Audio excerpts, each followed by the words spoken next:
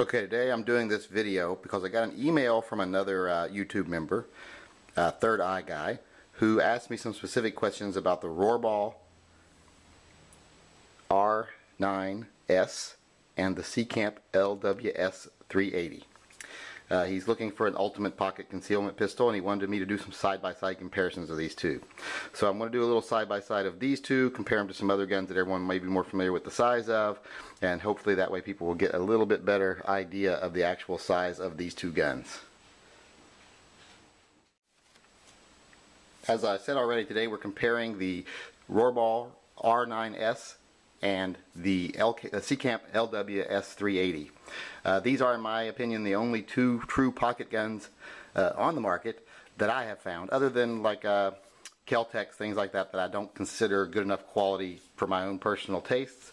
But to me, these are the only two that I find that are actually good, well-made pocket guns. I know a lot of people would consider like a Car PM40 a pocket gun, or maybe even a J-frame a pocket gun. I don't. They're just too big for me, too heavy, too bulky. I just can't get away with it. These are the only two I've ever found that I actually can carry in my pocket. So we'll discuss their size, we'll compare them to some other guns, we'll compare them to each other for size, but we'll also discuss a couple other topics. So let's move on to those topics first. Let's just take a quick second here to discuss build quality. You're not going to be disappointed with either gun. I mean, just to put it bluntly, they're both exceptionally well made guns. They blow away the rest of the competition pretty much in this categories. The way I would say it is the Rohrbaught is like the epitome of CNC machinery. It is the epitome of modern machining, conquering a small platform. The Seecamp is just a marvel of craftsmanship. Larry Seecamp, who builds these, they have developed a beautiful pistol over there, and they really know what they're doing. They devoted all their energy to this model of gun, and it shows. So both of them are like tops in the field as far as their build quality goes. Like I said, marvel of CNC machinery, marvel of hand craftsmanship, both excellent, excellent weapons. So as far as build quality goes, either one of them, A+, A+. So you're not giving up anything on either one. Okay, real quick here before we do our size comparisons, let's talk about how each gun performs. Both guns are very good performers. Let's talk about the Rohrbaught first. Because of their size, they're not the most comfortable guns in the world to shoot. The Rohrbaught is by far the more comfortable of the two to shoot. It's a pretty accurate gun. You wouldn't suspect it. It doesn't exactly have much in the way of sights, but it is more of a pull and shoot gun. Very accurate at the range, surprisingly accurate.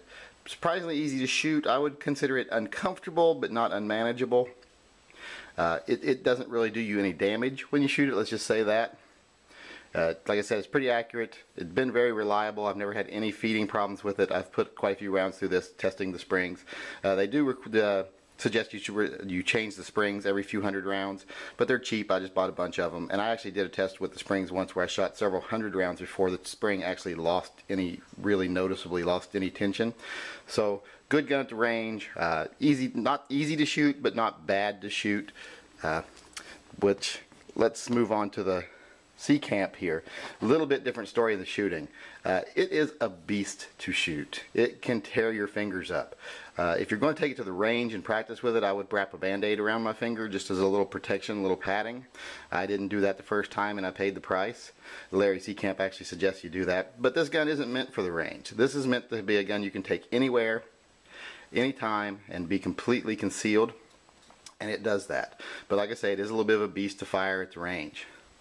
It does shoot pretty accurately at close ranges. I wouldn't use this gun for long distances, but I've actually hit targets with it at quite a distance, but you have to put a little effort into it.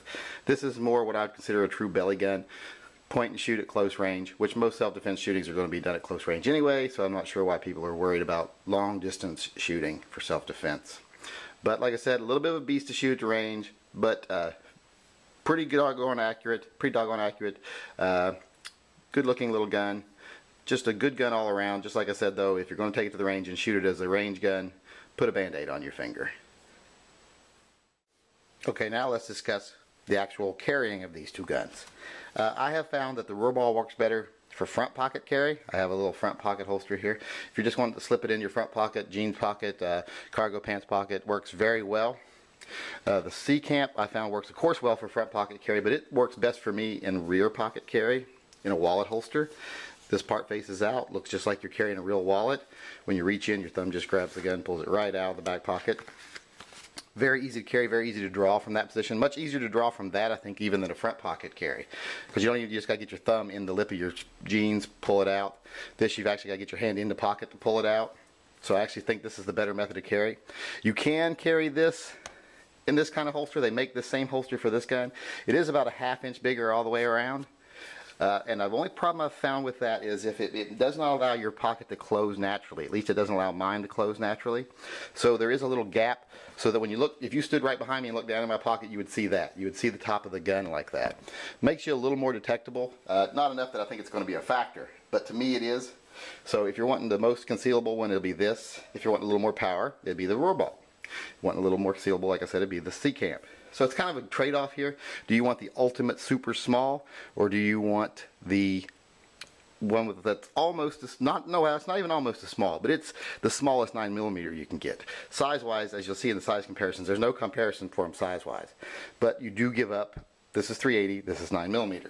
So it's up to you whether you decide is 380 enough, is a 9mm enough. Am I willing to shoot something that's as brutal as this, or do I want something a little easier to shoot like this? But as far as carrying goes, they're both very manageable carry-wise. I also will carry the Rohrbaught in an inside waistband holster. It disappears with cargo shorts and a t-shirt. Just disappears. You'll never know it's there. I also have an outside waistband holster for it, but I've found that if I'm carrying it outside the waistband, if I've got enough concealment to do that, then I've got enough concealment to carry a bigger gun like my PM40 inside waistband. So this holster never gets used. But that's how they really compare as far as carry goes. Easier to carry, smaller, looks like a true wallet. A little more difficult to carry, but larger caliber, a little more controllable shooting wise. So it's a trade-off there, whichever one you decide is best for you. First, let's use a J-frame. Everyone's familiar with a J-frame, so let's compare them size-wise to a J-frame. First, the Rohrbaugh. If I just lay it over it here, you can see the J-frame is actually much larger than the Rohrbaugh. If you hold them here side by side, you can see it's longer. If I pull them back butt to butt here, much longer. If you look at it this way, it's thicker, of course, especially if you consider the cylinder, but even the grip is thicker. And height-wise, if you put them bottom to bottom, the J-frame is taller. So that gives you an idea of the gun compared to a J-frame. Now, let's do the Seecamp with the J-frame. This is going to be even more dramatic of a difference here.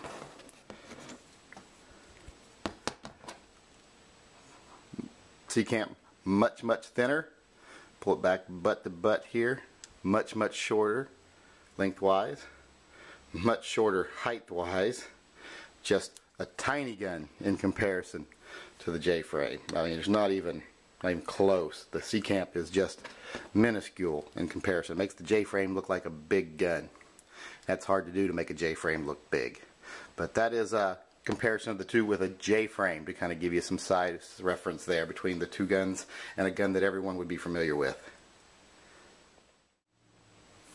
Another little size comparison I'll give you here is something most people are familiar with, a dollar bill. This is the Seecamp resting on a dollar bill. Very small gun. I think this really demonstrates how small this gun is. Now let's put the Rohrbaugh on there. Still, very small gun. Tiny guns. Both of these guns are as small as you can actually go in their caliber and still have a functional semi-automatic gun, in my opinion. So both of these are tiny. I would have used a $100 bill here if I was a gangster rapper, but those are in short supply around here. But that gives you an idea of the size compared to a dollar bill. Now let's do a comparison with another gun a lot of people are familiar with, a Car PM series. This is the Car PM40. It is slightly thicker than the PM9, but that'd be about the only real difference, and it's not even enough of a difference to really notice, so we'll just compare these two here. This is the Rohrbaugh compared to the Car PM9. As you can see, it is still smaller. Compare them thickness wise here. Rohrbaugh is smaller, definitely noticeably thinner, and it is also noticeably shorter. Height wise, not quite as tall, little difference there. Not as big a difference between these two height wise as was with the J-frame. But that gives you an idea of the two of these guns side by side. Now let's do it with the Seecamp. As you can see, Seecamp is much smaller once again.